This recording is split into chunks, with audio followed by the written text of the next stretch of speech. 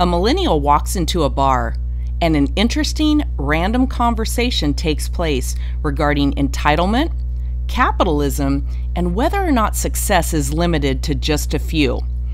Has an entire generation been excluded from the potential of success? That's what we're covering in today's show.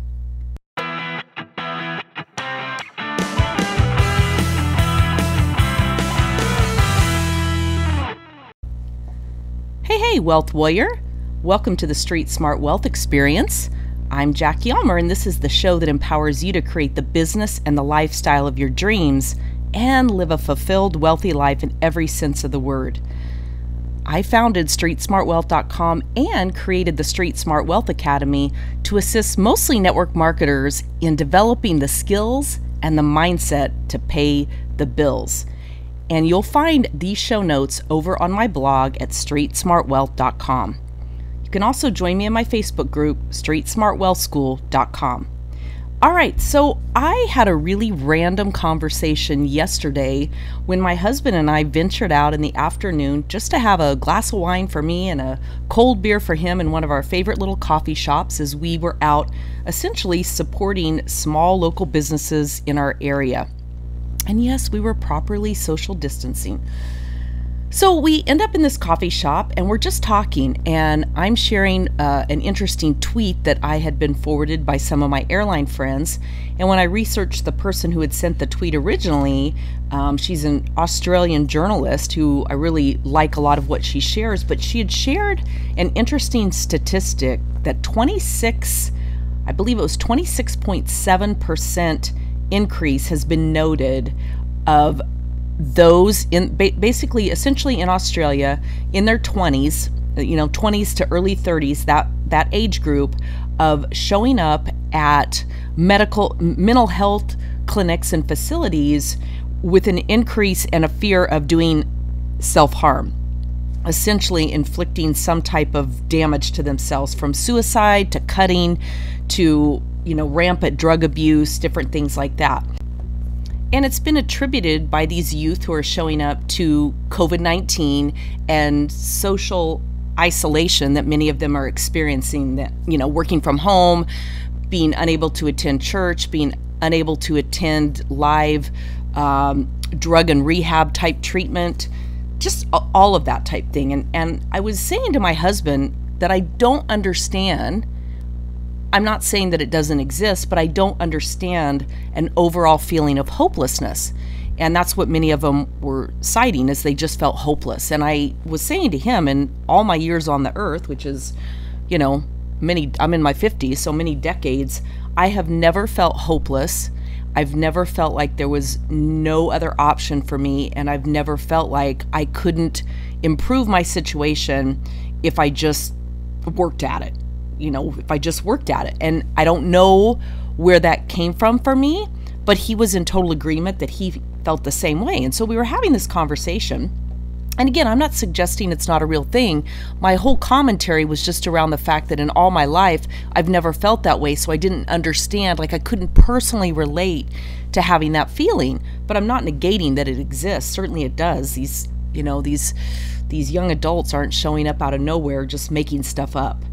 So we were talking about that, and about that time, a young man who was sitting by himself across the bar from us said, "Excuse me, did I hear you talking about the hopelessness that the millennials in my generation is feeling?" And I said, "Yeah." And we kind of started talking about it, and I shared a little bit of the story again, and he said, "Can I share with you why my generation feels hopeless?" And I said, "Absolutely, are you kidding?" And he just started telling me how he felt like he himself and many of his friends and so many people in that generation, they feel like they did all the things right that they were told to do. They went to college. They racked up $100,000 or more in college debt. And now they've come out without jobs, really, without the promise of a future. The housing market is crazy.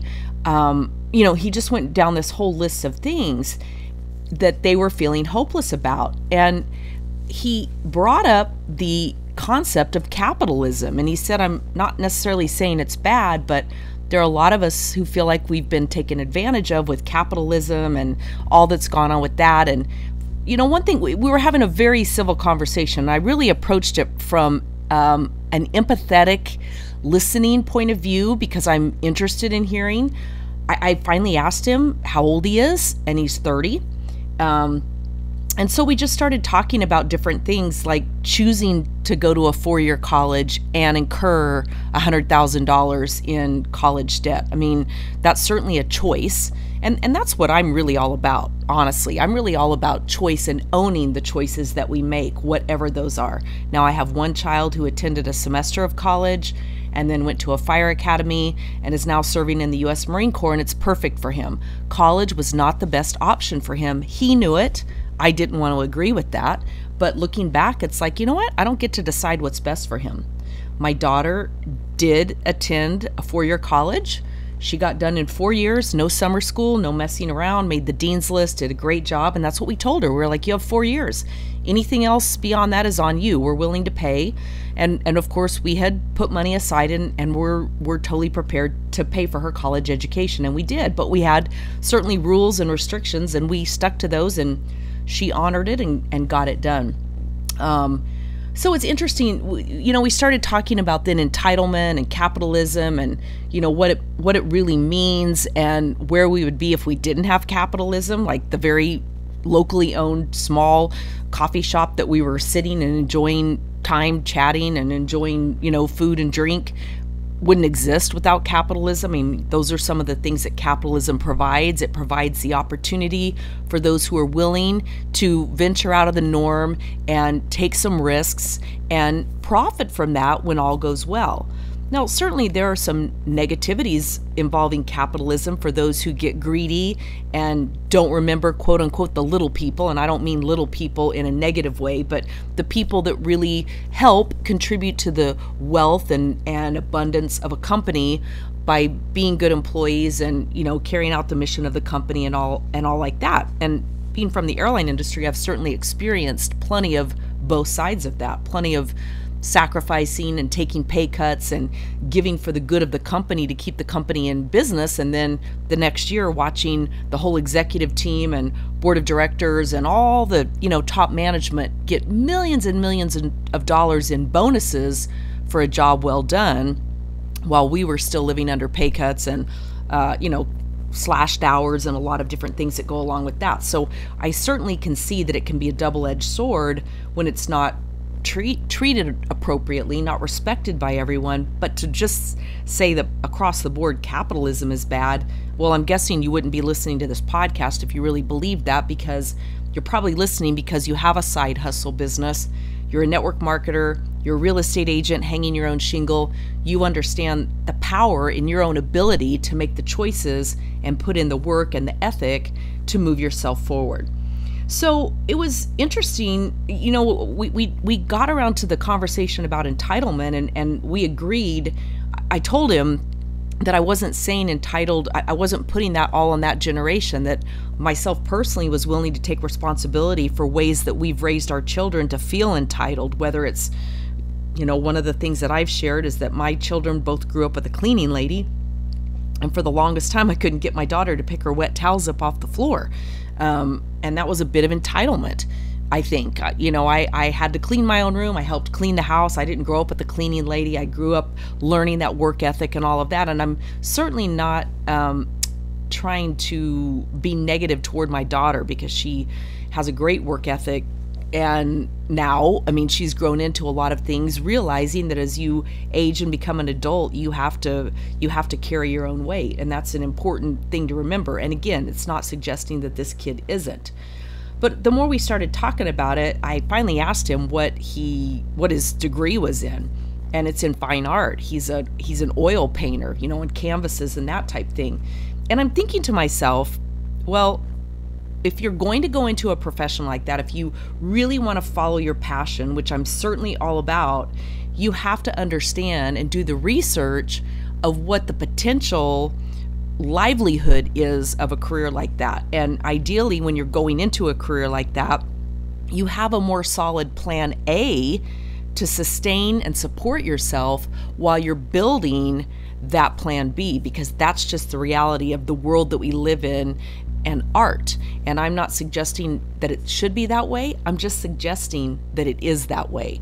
And you've got to be willing to be the bootstrapper, to get out there, to market yourself, to develop the skills, whether it's in sales or marketing or, just really self-promotion, to get yourself out there. And especially in the world of social media, I just really believe that you have to be willing always to be the one that gives 100% until you reach a point where, the universe, if you will, starts giving back to you. The thought that you can just be super passionate about something and go pursue it blindly and have it provide for you just very often is not the case. Even with a business degree, you've still got to go out and find a job and, do a lot of those type things. And I say business degree as a more economically recognized field of study. I'm not suggesting it's the best or the right. I'm just suggesting that with a business degree, you have a wide open range of options in terms of employment that you can apply for, starting your own business, those type things.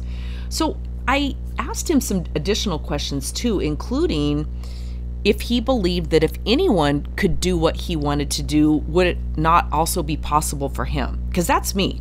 All my life, I can look back on my own expertise and story of coming up in the world, making the decision, the choice, not to complete my college education, which in making that choice, especially back in the 80s, was checking the box of a lot of choices that was making for me without me really thinking about it. It was automatically excluding me from even the potential of applying for certain jobs, much less getting hired, because without that piece of paper, nobody would even take a look at me.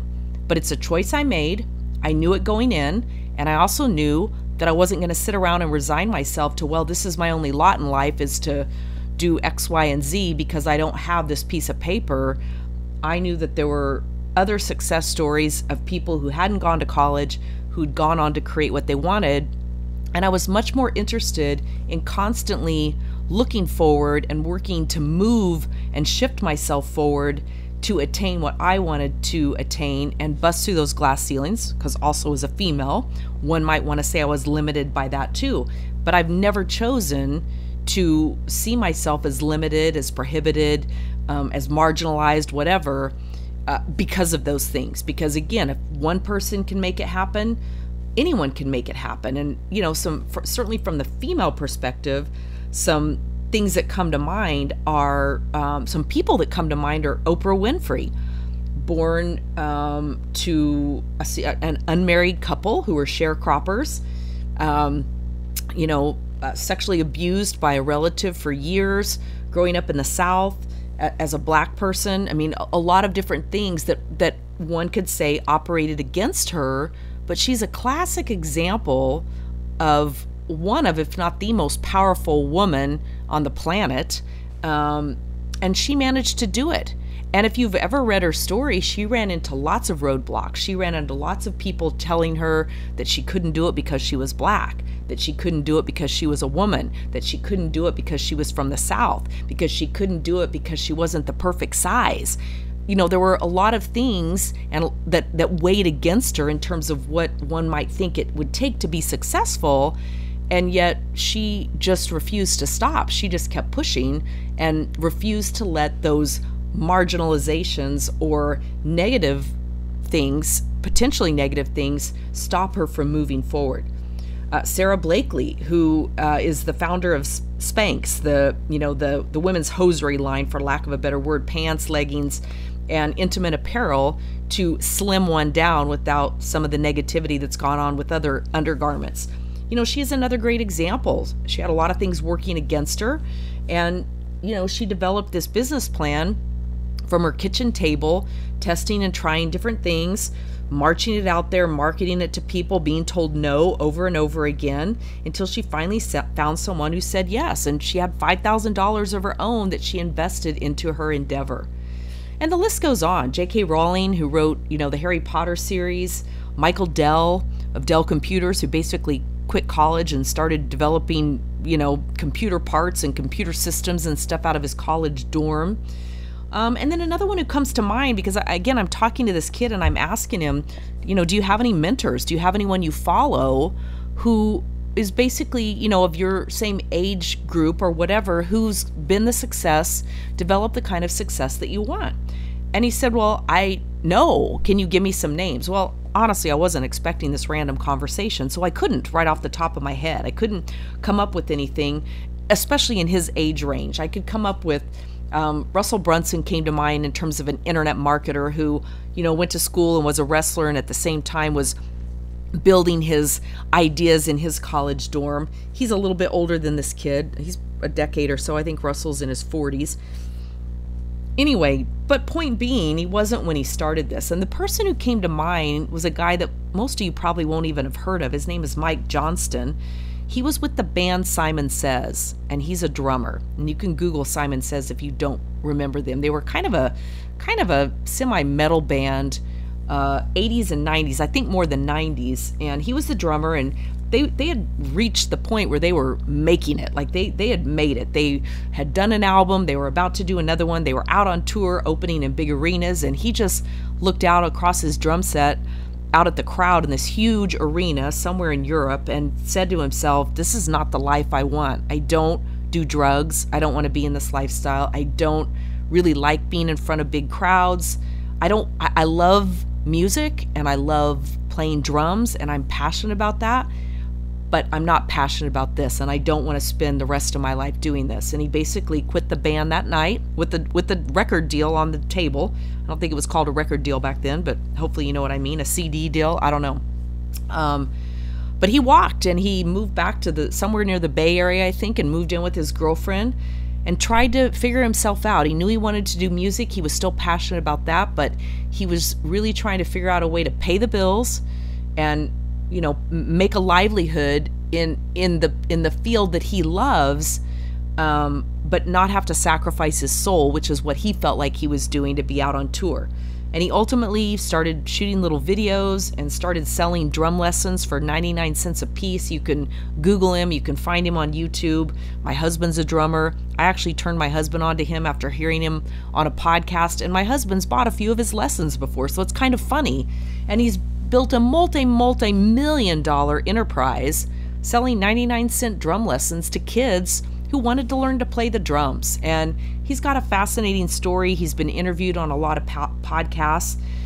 But I'm telling this kid about him, and he goes, oh, but his goal was to make money. And I said, no, or to get rich. I think he said his goal was to get rich. And I said, no, I don't think that was his goal. I think his goal was, just as I had said, his goal was to figure out how to use his passion and what he loved doing, drumming, to make a living for himself, to support himself. I don't ever remember hearing him say to make the kind of money that I could if I stayed in the celebrity realm and, stayed touring with the band and did big sold out arenas and record deals and all like that. I've never heard him say that. He just wanted to figure out how to pay the bills, like how to, stop quote unquote mooching off his girlfriend and, meet her halfway or whatever and pay for his own way.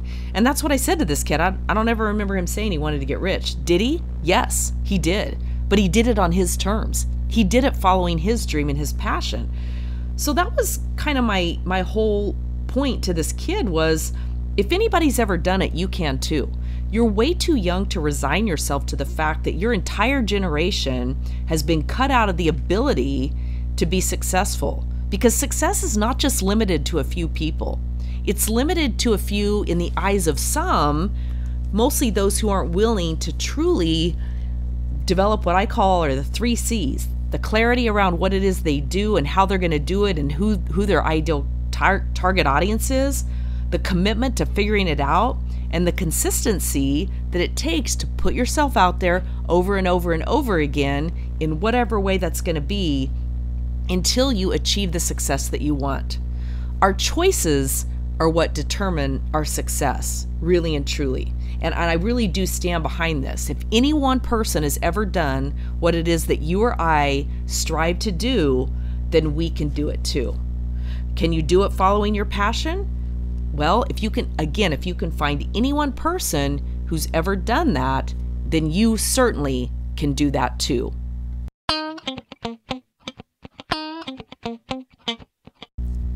And speaking of Oprah Winfrey, in her book, The Path Made Clear, on page 110, she has a quote by Bishop T.D. Jakes, and he basically says, surrounding yourself with people you want to be like takes you to the next level because they are modeling the lifestyle that you're stepping into rather than emulating the lifestyle you are stepping away from.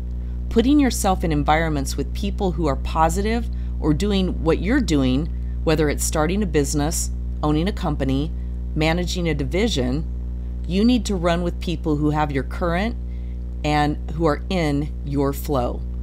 And if you see that, you get it. And I couldn't agree with him more. I would love your thoughts and feedback. Feel free to tweet them at me, at Jackie Ulmer. Share them in the Facebook group, streetsmartwealthschool.com, or leave a comment below if there is such a space. Until next time, remember this: hesitation never cashed a check. Good luck to you in your business.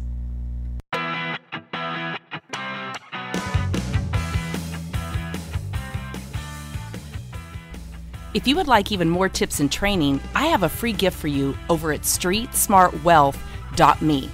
It's my guide, Unleash the Power of Social Selling. If you're ready to stop struggling in your business and develop a sales and social media strategy to attract your ideal clients, team partners, and create the success you dream about, grab the guide right now over at streetsmartwealth.me.